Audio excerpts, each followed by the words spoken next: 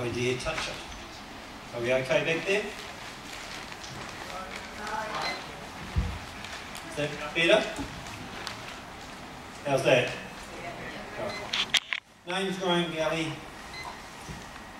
If we look at the current council, we would have to say it is not a good mix of personalities. And if you attend council meetings, it's more like being down at a morgue. No one gives good eyesight, no one seems to smile, and I do not know how we can have good debate with that group of people.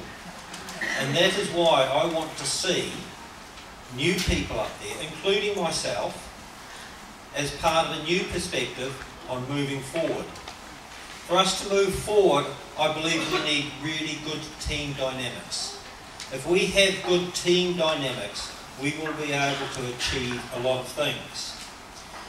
Together, we will be able to tackle our road and rail issues.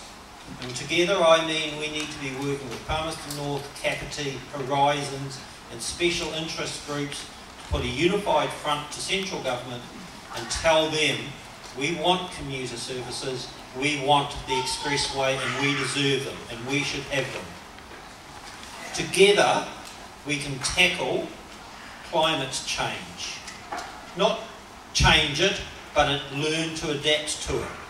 We can take the climate change problems that are occurring and find solutions. We need to do that so that we can live beyond ourselves and so that our grandchildren have a future and a world to live in. I believe together we can tackle our debt issues.